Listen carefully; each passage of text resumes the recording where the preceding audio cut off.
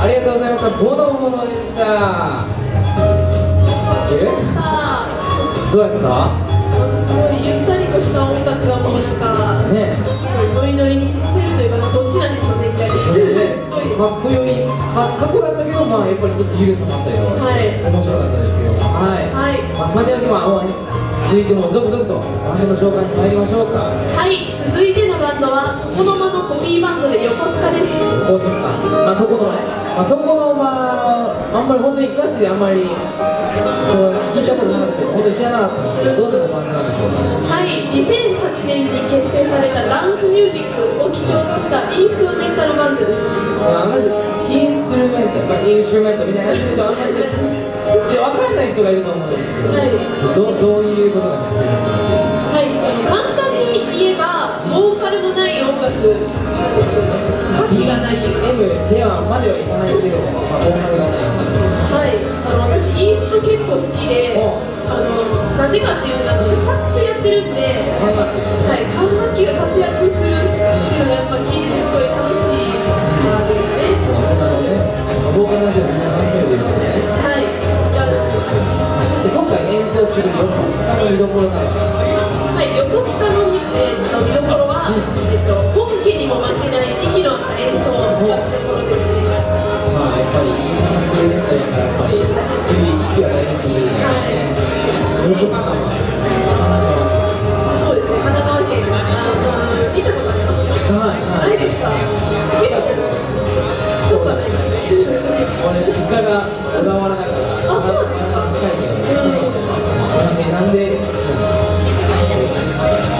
トコノマ自体は出身どこ？東京なんだけど、東京都内で活躍してるんで、多分聞いたことがあんまりないのかなと思います。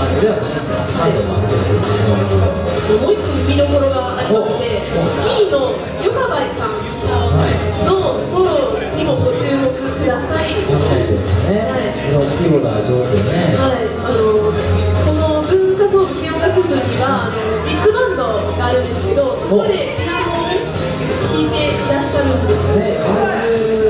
もう弾けるという、すごいね。めっちゃうまいですね。それもできる、すごいね。今日学祭2日目ということでね。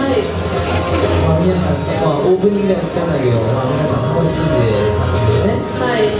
前は1回生だけど、初めての学祭。どう？楽しい？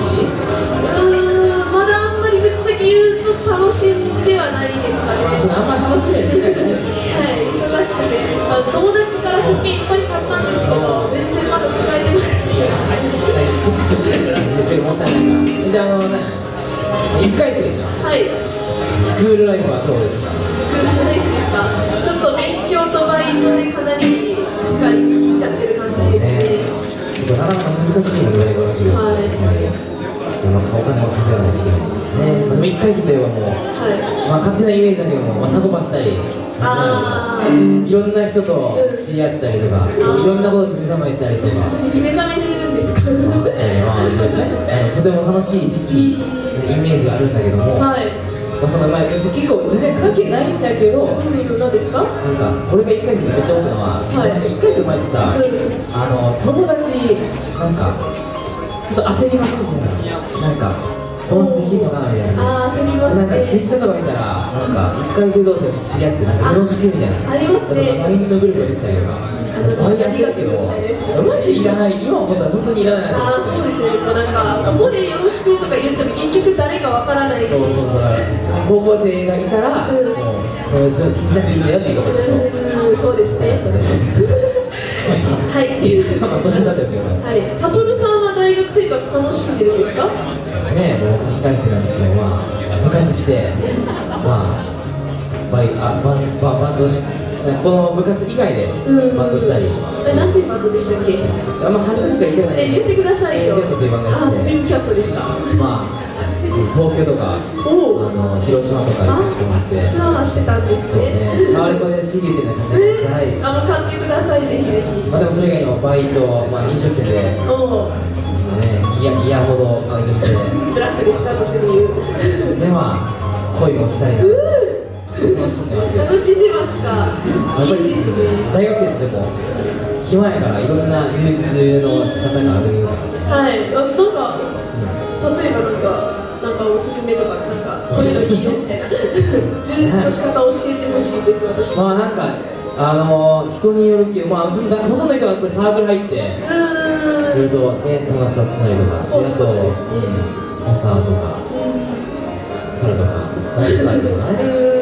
あとはまあちょっと意識高い人はなんかインターンとかめっちゃして。留学とかね、留学したりとかしてます。縁がない、あんまり縁ない話だけども、まあそういう人もいますけども、まあでも勝手な以上よ、もうなんか結局はなんかやっぱバイトして、やっぱ友達とめっちゃ飲みに行くので、いいですね、現実は。友達と飲みに行くためにバイトする。そんなちょっと悲しい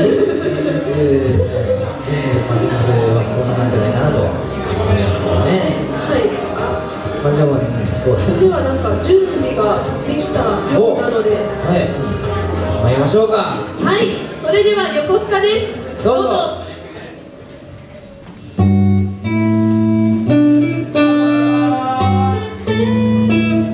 のままコピーバンドで横須賀と申します。今日は最後まで楽しんでください。よろしくお願いします。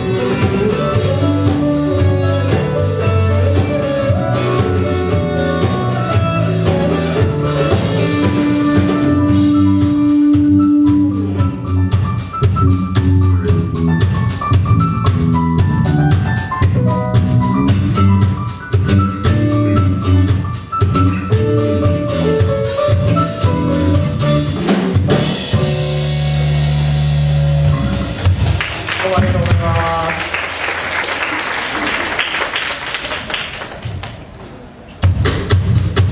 はい、改めまして、トコロマというバンドのコピーバンドをしています横須賀と申します。今日は本当によろしくお願いします。ありがとうございます。このバンドはラテン系のインストバンドなんですけど、ぜひ皆さんにも一緒に参加してほしくて、